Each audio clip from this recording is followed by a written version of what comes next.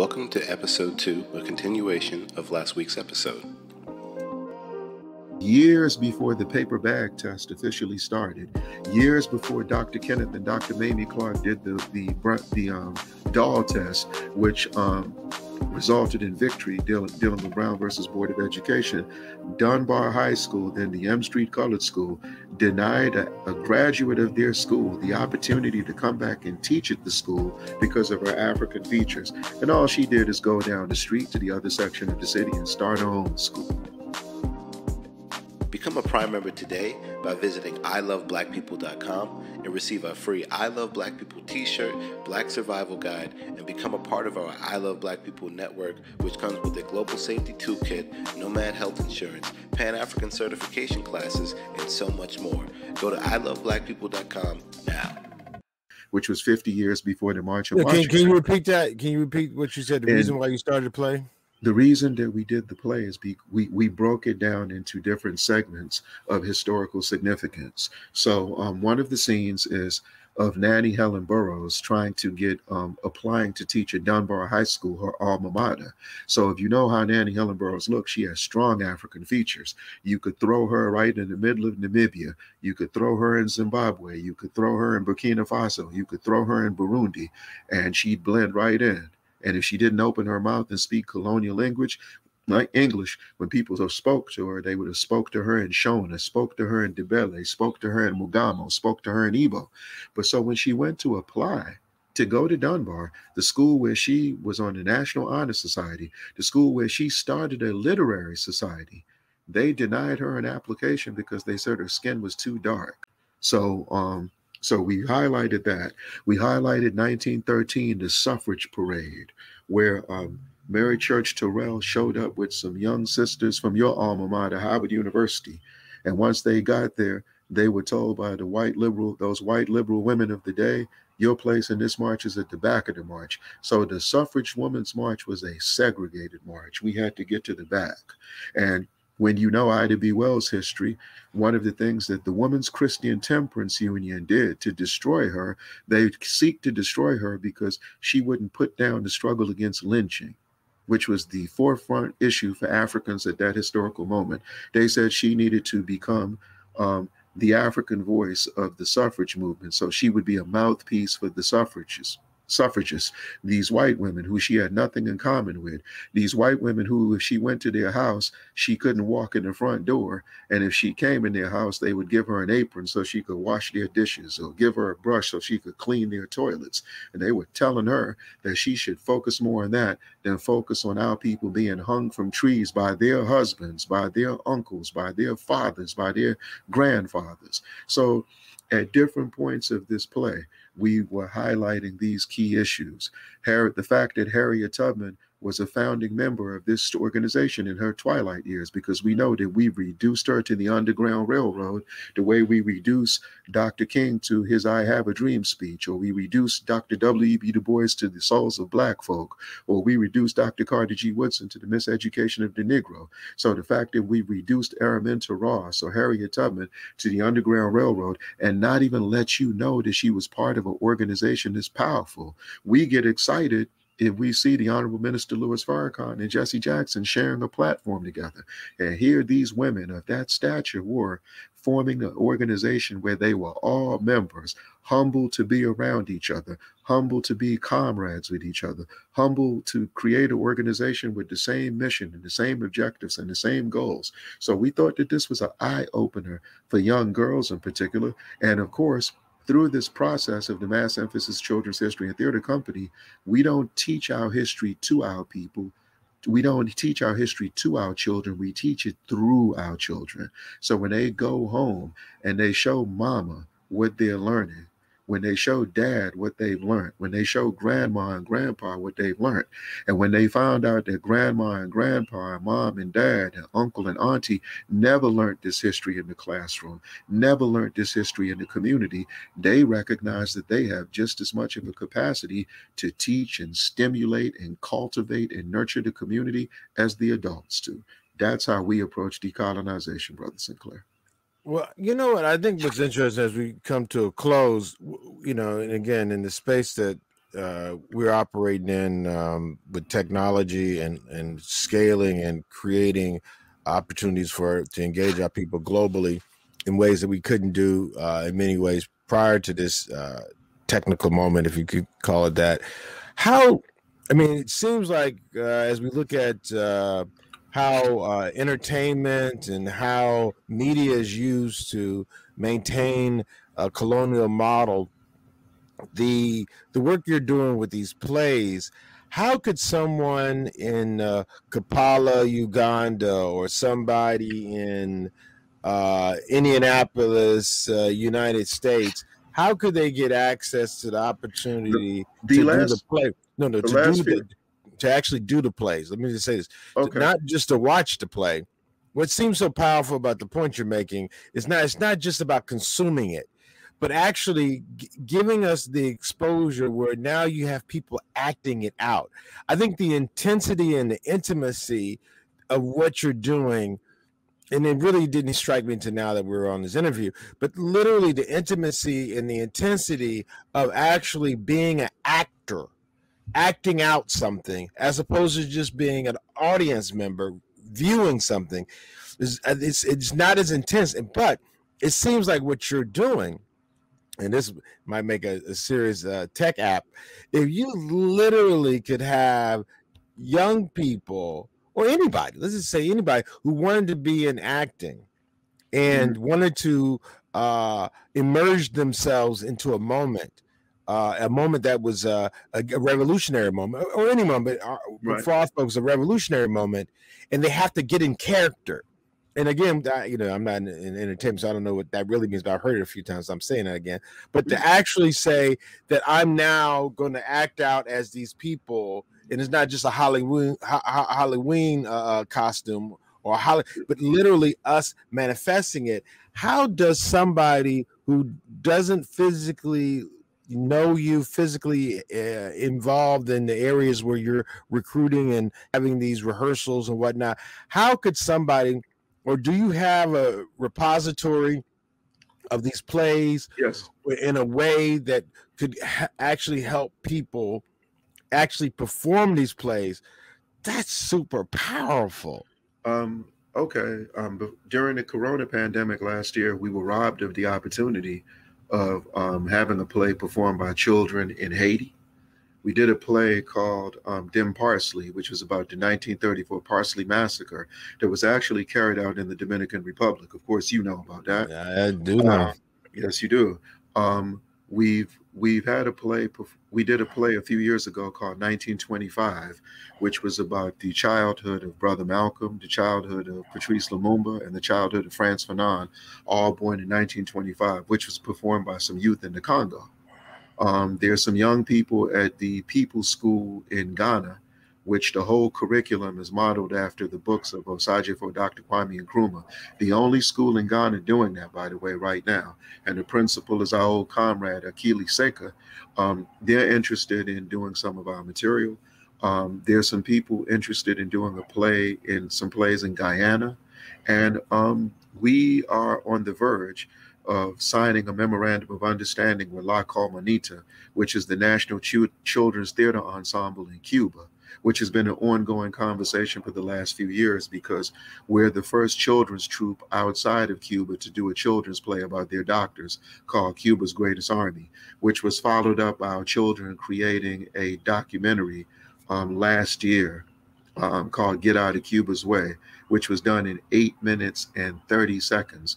So while it took terrorist police 8 minutes and 40 seconds to kill George Floyd, it took our babies 8 minutes and 32 seconds to make a play calling for Cuban medical personnel to come to the United States to eradicate the corona pandemic.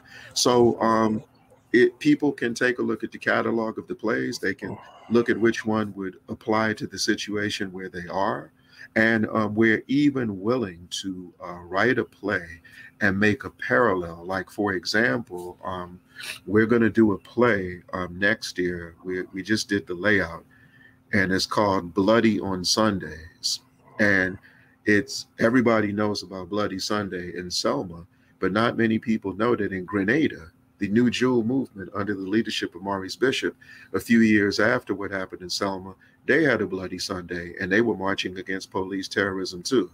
So we'll do a play showing the parallels between Grenada and Selma. So No, we've been doing, and then you remember, I believe you were there. You came to my son's welcoming ceremony.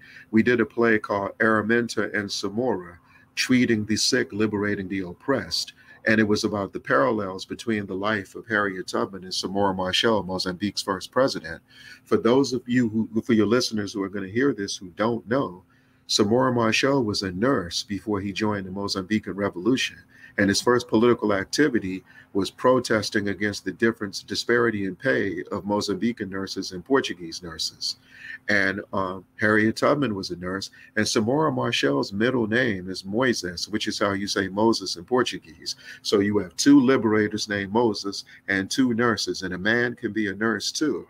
And also, when Mozambique started their guerrilla struggle, Brother Sinclair, of course, as you know, their base was in Tanzania. So they designed an escape route from Maputo to Dar es Salaam, modeled after the Underground Railroad. Go ahead. So it is through these ways that we give that information to these children. So when we're talking to people, right, we'll listen to them talk about their concerns with narrative, their concerns with particular eras of history, and based on that, we'll give them one of our plays and say, maybe this one will work for you. And what we've been able to do is we have to go back and rewrite some of our old material to make it more theater friendly. So I've been trained by one of the daughters of Amiri Baraka, Maria Jones, in that area, because in the beginning, we were just doing that, Who Am I?, which is your introduction to that. You give the historical overview of a historical figure and people, and then you mention who you're talking about. So that's how we began. But now we got plots, we got settings, we got themes, as you began to see. So yeah, we're fine. So this actually is going to become the next wave in the decolonization process. And the beautiful thing about it, for all these movies in Hollywood, while we're happy to see them, you see the crippling paradigm of people who do not treat social science with the same courtesy that they treat natural science or math. So they just interpret things the way they feel. They don't give a damn about accuracy. Some are even bold enough before their movies come on or their television shows come on, they let you know that they're plagued with fictionalism, distortion. So what we're doing is we're dealing with the historical accuracy of historical moments, of historical breakthroughs, in addition to making it entertaining and stimulating and exciting. Man, I think this is awesome. And if the listeners would like to get in contact with you, how could they do so? At Junior Egbuna, which is the Twitter, email Obi Egbuna 15 @gmail.com, Instagram at Obi Egbuna 20. That surprises you, the Twitter and Instagram, doesn't it? Yeah, I love that social media presence. Yeah, so awesome. So through that, that's the way. And our goal is to start branches of the Mass Emphasis Children's and History Theater Company all over the place. However, if you have a theater ensemble that is moving in this direction, then we'll have a partnership with you. And then every time that we perform, you can perform, and we'll bring attention to your efforts. But let me just close by talking about the Mass Emphasis Positive Action and Creativity Youth Brigade. One of the other things that we've gotten away from, Brother Sinclair, is people organizing through their skills and their talents. Ida B. Wells used her journalism to organize. Daisy Bates used her journalism to organize. Amilcar Cabral and George Washington Carver used their agronomy to organize. Nkrumah used his teaching. Mugabe used his teaching to organize. Dr. King used his theology to organize. We have to get back to using our skills to organize. So what we do is we get these young people to develop projects based on their skill sets. 3 years ago, we had two DJs, two brothers, Xavier Reed and Jabari Reed, 10 and 13 years old, with their sister Naomi Reed helping. They did a visual mixtape on Kwame Ture. which was our answer to the Black Power mixtape. So instead of going on the soapbox talking about what we felt was inaccurate, we felt we could do something. Last summer, 16-year-old Sia Lee Wright, 20-year-old Zion Utsi, and 21-year-old Jalen Mitchell did that mini doc calling for Cuban medical personnel to come to the country. A few years before that, Sia Lee Wright and her brother Rasef Wright, when they were 15 and 12, they did the documentary calling for our actors and actresses not to play police officers, military officers, and intelligence agents, which we talked about before. So what we do is we get these children based on their talents. And Zion Utsi did a rap cut, a poetry song called Vision, where he was paying homage to Cuba and Venezuela's efforts through a project called Operation Project Miracle, whose aim is to eradicate blindness in the Americas. What we did is we got them to do this. We got them to create projects based on their skills and based on their talents. So in addition to the theater company, we have that brigade. So for all the young people who are poets out there, for all the young people who can draw, for all the young people who can create videos, for all the young people who can sing, for all the young people who can dance, for all the young people who have these different talents, we can create projects centered around their talents and centered around their skill set. Now, I think even, and this is again using the model of crowdsourcing and some of the kind of innovative ways that people organize through my background, engineering. It doesn't even have to be proper. No, I'm not going to project. You know better than me. But what we've seen happen in such a rapid way is that even if you don't have a theater ensemble, literally your ability to empower people to take what you're building and all become a part of it. Like literally, even when you just discuss the part about students in Haiti, young people in Haiti, like literally the work that you're doing could be done by people of all ages anywhere. And if you know how they have what they call those things when they have a mob where they all do a dance or something wild, something that, again, a lot of this stuff is trivial, a flash mob. Right. Literally with the stuff that you're doing, you could actually get people literally all over the world, and you could probably pick who and what, and even have rehearsals where you have all these folks come together, literally reciting, repeating, playing out roles. You can have somebody literally in Johannesburg acting out one role while you got somebody in Nairobi actually acting out with them. And literally with the technology we have, it could be a play with like 10, 20 of the same actor, and like you could like cut and put them together, cut and paste, and they all have different accents. Like what you're doing, bro, is just so like overwhelming. I'm like, whoa. Yeah, it's the direction it's going in. I mean, it's very humbling, and at the same time, it can be intimidating because what you're talking about, by the end of the year, we're looking at December. We're looking at a play called "You Understand Exactly What I'm Saying," and it's about Paul Robeson, and focusing on the fact that he was multilingual. So there's a possibility in that play, you'll see people, children, speaking in maybe 4 or 5 African languages if we have our way, and Chinese actually. So which he spoke in. No, but I'm saying even what you're doing now, people can take your plays and actually translate them into their local language. Exactly. But still play them out and literally play them out at the same time. That's like you literally can pick, you can really pick the best and let the people, you don't have to pick. You can have the people say, oh, that guy or that sister was really on. And then you can actually pull them all together and like, oh my, what you're doing is empowering people. And the step we took towards that is in December, we did our first play in another language called the Kiswahili Explosion in recognition of Kwanzaa. And it was about the 13 million homeless children in East Africa.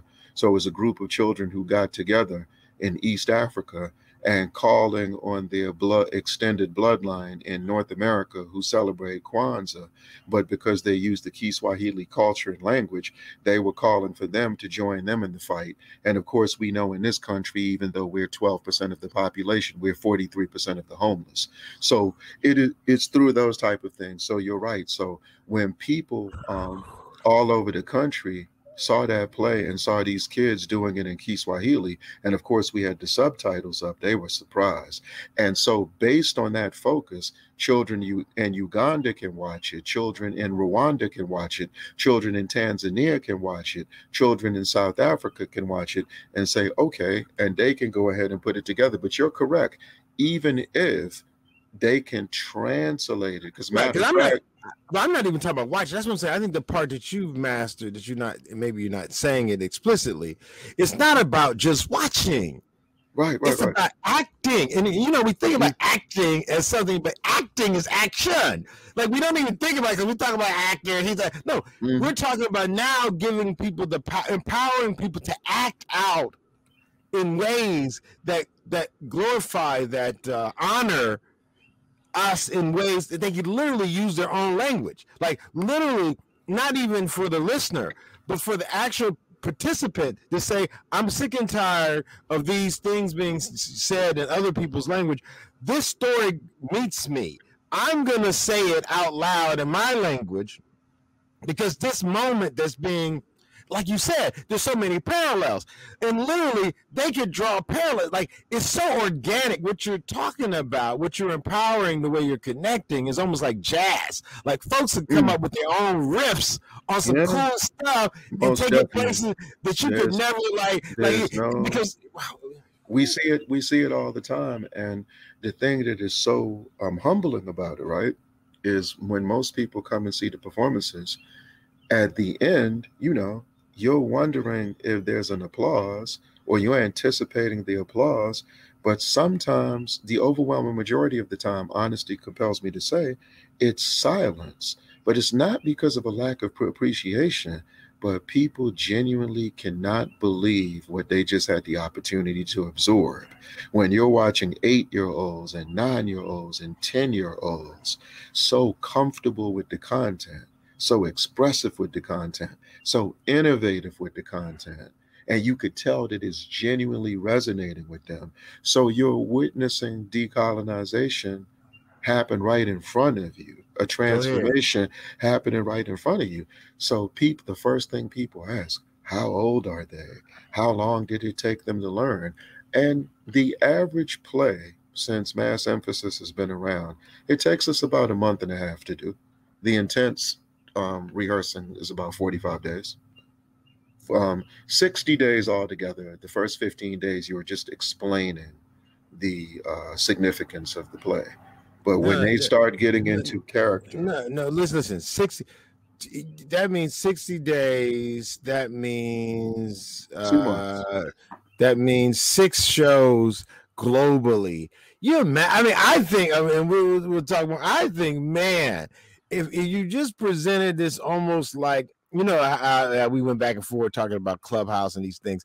If you literally had a social media context where you have folks that chose to say, I want to be in the next play globally. Right. And the process that you're doing locally, if it was literally opened up globally, and then even had a context where people could use their own local language and just be like, again, just natural, being be natural, and just the convening, the power is the organizing, like you just said, organizing through your skills. And it's still, organizing is something that not enough of us know how to do. Like you do it like it's nothing, but to be candid, for many people, they would like somebody to help facilitate. And that's what a lot of this tech is doing. And this is where I think you and I can connect, because you're in and out of all these African nations in particular, and Caribbean nations as well.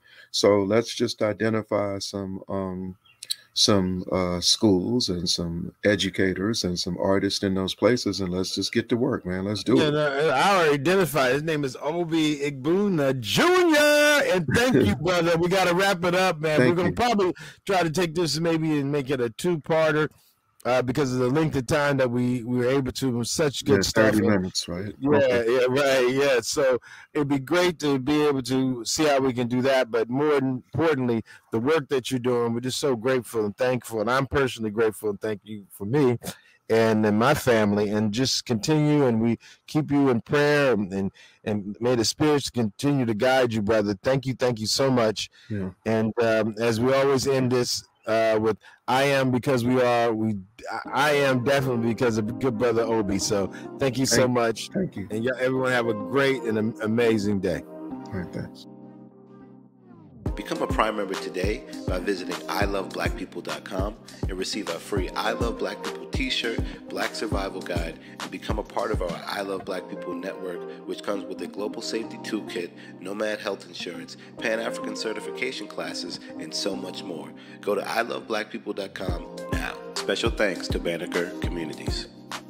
Greetings, this is Nana Akua Zenzele, traditional healer, priest, and queen mother, with more than 20 years of experience in natural healing. Today's helpful hint is about good food combining habits. As traditional healers, we know that how we combine our food is as important or even more important than the foods we eat. Avoid food combining practices that interfere with proper digestion. Today's tips are on not only what to eat, but how to eat them. Avoid combining protein-rich foods, high-starch content foods, fats, sugars, or fruits at one meal. Avoid combining fruits and vegetables at one meal. Avoid combining sub-acid fruits with sweet fruits at one meal. Combine leafy green vegetables, non-starchy vegetables, and sprouts with only one other allowed category at one meal. This may take a little getting used to, but it will really aid in proper digestion and optimal health. Become a Prime member today by visiting iloveblackpeople.com and receive our free I Love Black People t-shirt, Black Survival Guide, and become a part of our I Love Black People network, which comes with a global safety toolkit, nomad health insurance, Pan-African certification classes, and so much more. Go to iloveblackpeople.com now. Special thanks to Banneker Communities.